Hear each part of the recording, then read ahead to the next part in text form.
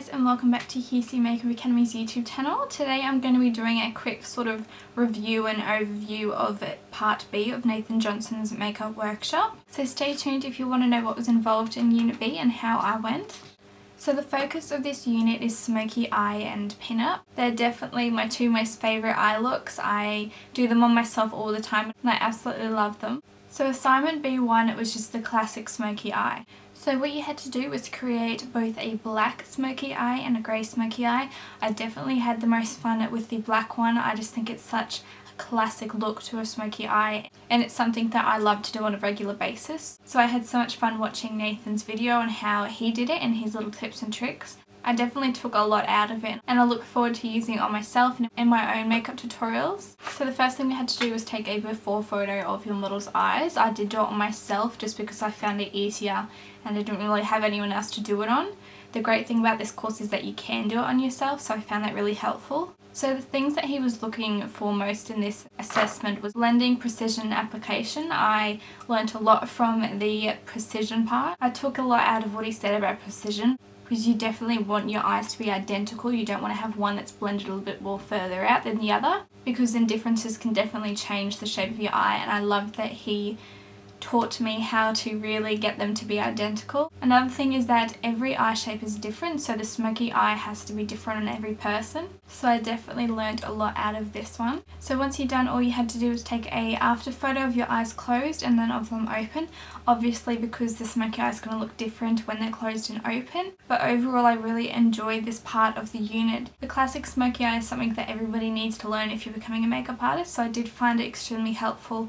Even though I already am a makeup artist, you can definitely always keep learning more and more. So assessment B2 was the reverse smoky eye, and this one was really great because with the reverse smoky eye, it starts out in the lid and then you build it up and fade it out as it comes out to your crease. And that's the look I try to achieve nearly every single day in my daily makeup routine, so I did really love this one. I did really love having a play around with this one and trying out new colours and techniques. And like the first classic smoky eye, what he was looking for in this was blending, precision, application. I think that the most important part of this look is definitely the blending. When you're coming up through your crease, you want that. You don't want to have any harsh lines or it's just going to look awful, so I think it was really great that he showed us how to perfect blending. So assignment B3 was the classic pin-up. So ideally what he wanted to see was a more traditional pin-up look. I love the pin-up look, I think it's amazing. I love doing a huge winged liner with big false eyelashes and a classic red lip. But for this one he did want it to be quite classic, so I had to try and stop myself from doing a huge winged liner. And that's why I was glad we got to do it in the next assessment. But with the classic pin-up look, he was looking for trademarks, clean application and precision. You've got your really subtle winged liner, you've got your classic red lip and your bold brows. I think tying them all together really looks amazing. Also the precision part was so important, that's why I loved how he showed us how to fix up our mistakes. I know personally I struggle with putting on a really perfect red lip myself or anybody else. That's why I like how he highlighted how important it is for it to look perfect, because it being so bold is obviously going to stand out and that's the first thing people are going to notice.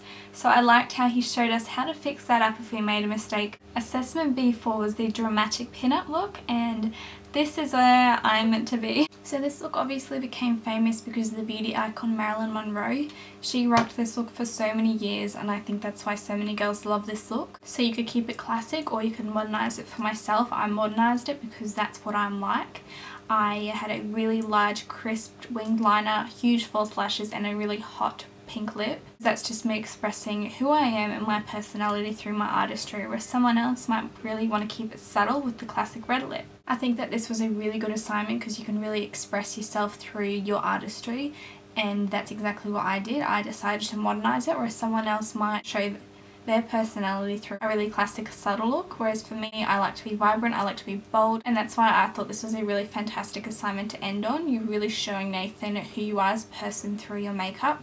So that's all that was involved in Unit B of Nathan Johnson's Pro Makeup Workshop. Thoroughly enjoyed these assignments. They were so hands-on. You really got to get into it and express yourself, and that's really what you want when you're studying makeup, trying to learn what type of an artist you are. I love the fact that with Nathan, even though I've studied makeup before, I've worked in makeup for years, I'm still learning from him and he's showing me new tricks every time I watch his videos, so I am still in love with this course. I think it's fantastic and I hope that you guys are enjoying it if you're doing it. If you are interested in trying it out yourself or you just want some more details, definitely check out qcmakeupacademy.com. All the links will be listed below, their Facebook, Instagram and Twitter, and also my YouTube, Facebook, Instagram and Twitter will be listed below as well. So thank you guys so much for watching. I really enjoy doing these videos and I hope you enjoy watching. I hope you're all having a fantastic day or night and I'll see you next time. Bye!